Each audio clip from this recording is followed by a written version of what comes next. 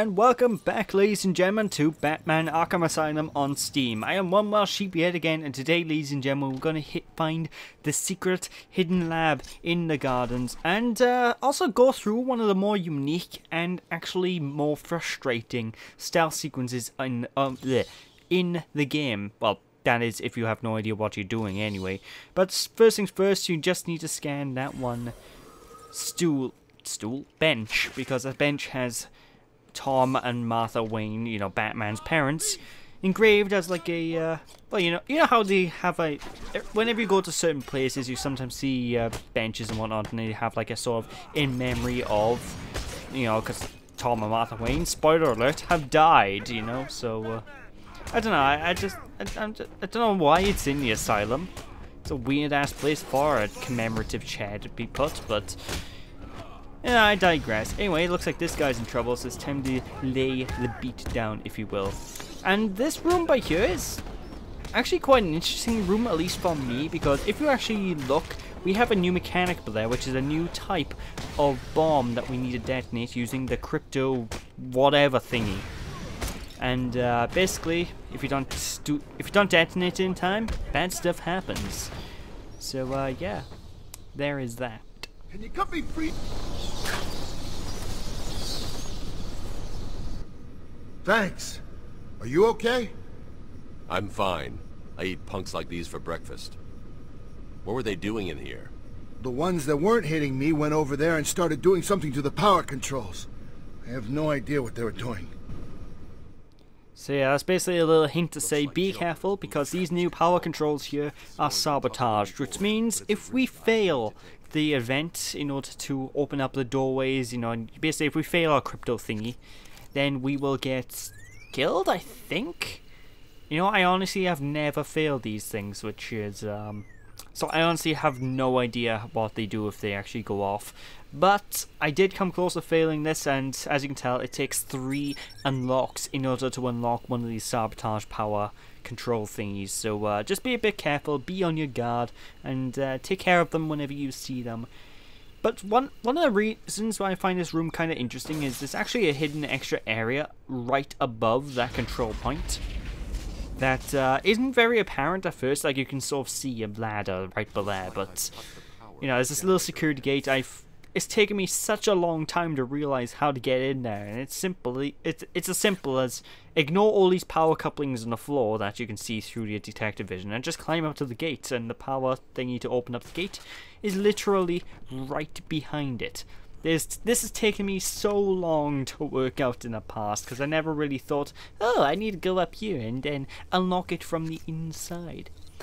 Now, I don't think it's actually possible to unlock this without the crypto thingy range amplifier that you can get upgraded if you have enough experience. So, like I said when I first mentioned getting that upgrade, you want to get it as soon as possible. It makes things a hell... What cop? What co-op? I don't know. Basically, we need to get that upgrade as soon as physically possible. That's what I'm mainly getting at, ladies and gentlemen. Welcome to my humble abode. What cop? What cop? That cop. Where there on the stairs? I don't know what I was so thinking there. I was so thinking of like a musical break with that, but I don't know. What do you guys think? Should I be a good singer? Should I be a musician among musicians, or what?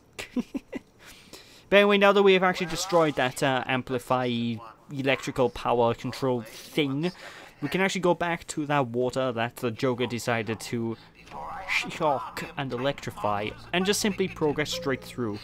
Now, whenever you go past that little bit of water, you will need to be a bit careful, however, because after a while, I believe it does... By the way, Tea Party thing there, scan it for riddle. I do believe that after a while, it does become electrified again. I don't know if it's if you progress the plot, it becomes electrified or what, but basically once we go across this little pathway, we will not be able to return until we get hold of a brand new power-up that we should be getting not too long, actually, fairly shortly into the game. Yeah, it doesn't turn on right away, so I assume after the next cutscene or so, the electricity will turn back on and the water will become shocking again. Certainly I was shocked enough to find that out my first playthrough. If anyone doesn't like my puns, feel free to vent your frustrations in the comments below. I'm so sorry. But yeah, amongst this web of excitement, let's just continue moving through here. And if we take a little corner that's actually surprisingly hard not to miss. Basically, that you shouldn't miss that Riddler trophy at all. That is right out in the open. If you miss that trophy, then you were either unlucky or you're blind. I'm going to take my chances on unlucky, or you could be doing what I tend to do in games whenever I get bored of them. I just go into autopilot mode and just sort of... I don't know, have any of you guys ever actually had that sort of issue where you go into autopilot mode into a game and you just sort of mong out, so you're playing the game and you don't really think at all, which... I've had a couple of games where that's happened to me, and then I completely lose track of what's going on because, well, I don't really expect it. You know, I don't really pay attention to the game, what I'm mainly trying to say here. But anyway, new area by here. This is another one of those areas where we are not able to grapple up to the latest point above us. However, we do need to keep vigilant because there are mainly... I think there's 2? It could be more, I'm not actually sure, but I think there's 2 Riddler trophies in this area. There's 2 that I know of at least, and the first one of which is down here simply in this water pipe here.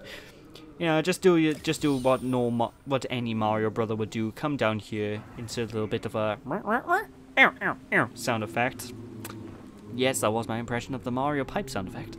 And yeah, just pick it up. Easy peasy lemon squeezy. However, there is one Riddler trophy right up there, and we won't be picking it up right away. We will be picking it up in a bit, because honestly, I actually got lost trying to find out how to get this Riddler trophy in the past. What you have to really do is, there's one tiny grate hidden away that you can go underneath. You will see me pick it up, so don't worry, it will be shown off, but there's one tiny grate that you can go underneath, and whenever you go underneath that grate, then you'll be able to lower yourself into the cage and pick up the Riddler trophy. Very annoying one to pick up. I do not like it, just because it takes me so damn long to find the right way, and honestly, I do a little bit of fumbling around in this area, and everyone I see do a playthrough of this game, every single time, without fail, I see people fumble around in this area, getting lost, getting confused, having no idea what's going on, so don't worry if you get lost here, folks. It's pretty normal, all things considered.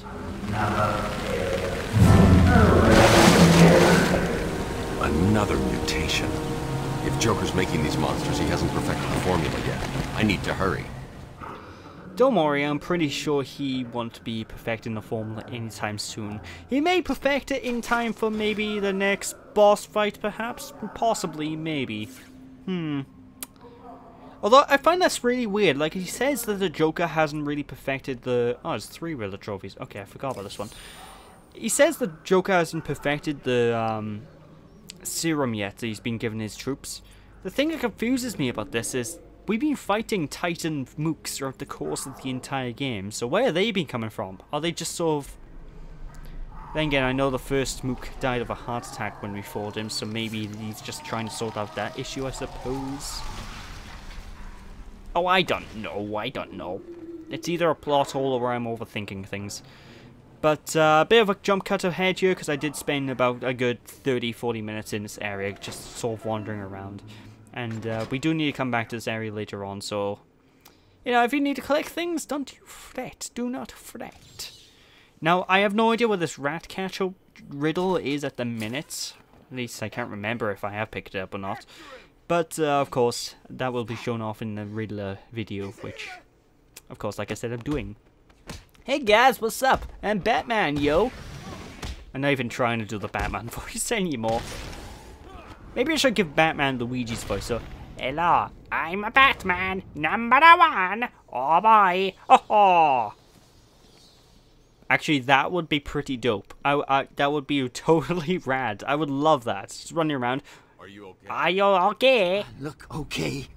They were gonna kill me. We were in the aviary hiding out, and they came in with Joker shooting up the place and loaded us into cages. Are they still in there? No, man. No one's come out since. You got to help them. Stay here. Oh no, mamma mia, not another task for old Luigi, I mean a Batman. Oh no! Oh. I love doing that voice. I'm sorry. I have to do that every now and then. But with that, now we need to go into the next stealth sequence of the game, ladies and gentlemen. And as I said previously, by the way, a bit of a mad dog riddle here.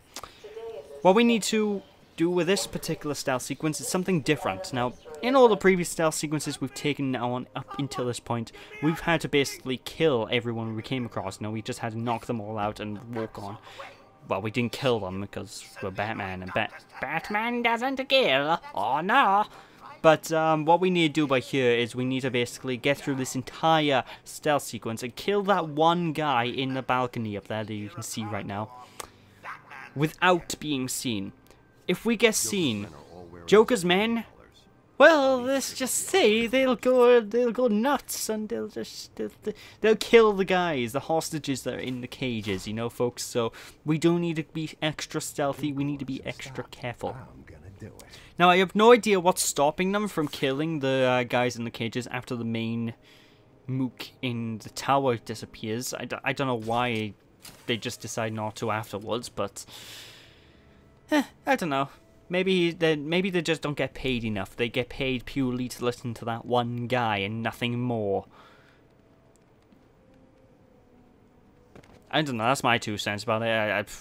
Maybe someone can enlighten me on that, or maybe it's just a gameplay contrivance that I just have to deal with. I don't know.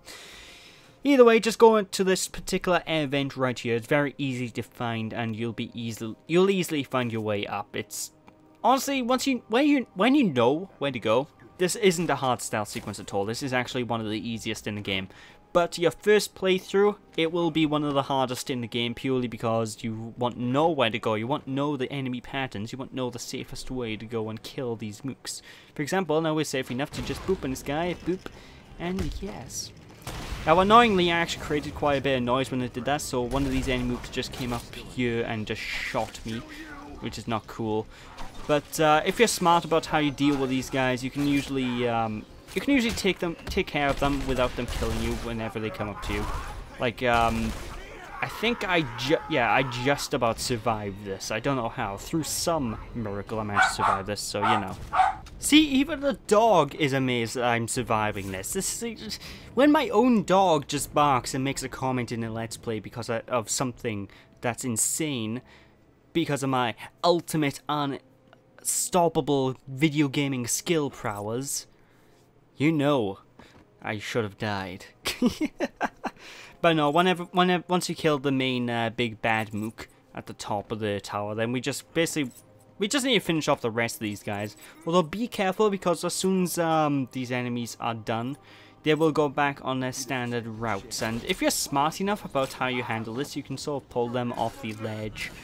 And basically, if you're smart about this, you can take them down without any effort whatsoever. Actually, one of the things I kind of love about the stealth sequences in this game in particular is you basically, if you can think of a way to take on an enemy, think of a way to do something, more than likely you're going to be able to do it. It's kind of a similar reason why Assassin's Creed, you know, I'm not a big fan of those games. There's a reason why those games tend to be loved by a lot of people. And arbitrarily, the guys that are stuck just magically come down when all of them get killed. Interesting. But yeah, one of the things I like about that series, one of the only things I like about that series, apart from Black Flag having a Welsh guy as the main character, is the stealth. You can basically, if you think you can attack someone from somewhere, more than likely you'll be able to, and I don't know, I like that in a stealth game. Adds extra options to your arsenal, if you will. I can't stand heights. I'm sorry. I thought I was working for Dr. Young. I had no idea Joker was involved until he burst in the lab. Where is the lab? Back over there. I always get buzzed through. There's a hidden door, but, well, you know, it's hidden. I'll find it. Stay here. Don't worry, I have fingerprint vision. I'll find it. So yeah, basically now we just need to remember that we took advantage of Harley Quinn's hands. Well, now we need... No, that's a weird sentence I thought I'd say. Well, now we basically need to follow her fingerprint trail to find this hidden doorway. And honestly, the hidden doorway is not that hard to find at all. However, before we go there straight off, I want to find a particular Riddler challenge guy thing, which is... usually I find it quite tricky to find. He's very easy to find because he is in this big, massive room. But I don't know, I usually have a little bit of issues finding the guy. In particular, I need to scan for it. So, basically, if you want to get that Riddler riddle, sorry, you do need to look up on the walls of the ceiling and whatnot, and keep detective vision mode on. I'm being an idiot and turned it off, and he will just glow whenever you're looking near him, as most of the enemies and whatnot do. And yeah, there is that. So where's the guy? Ah, there he is. So just zoom in, scan this bloke, and we are done and dusted. Who could say Killer Moth had the floor mothed up with him? Ah, mop, get it? I'm so sorry, It don't hurt me. But anyway, now it's time for the last of the crypto thingy sequencer things in this part. And we're gonna get used to seeing these, I think, throughout the course of the game. We don't see them that often, but you do need to be careful whenever they do show up, because as soon as you start hacking into it, then the timer will cut down, and basically the indicator that you're running out of time will be the lights. If the lights start flashing quicker, then that is indicating that you are running out of time, and eventually it will boom, explode, gas you, whatever the hell the thing does. And that's no good. I don't know what it does to you, but that's no good. But anyway, there's the hidden doorway opened up. So when we return next time, ladies and gentlemen, we'll be entering this doorway. We'll be getting a brand new power-up, and be progressing through the rest of the game. So yeah, thank you all for watching, people. Hope you all enjoyed. Don't be sheepish, and I'll catch you all next time. Bye!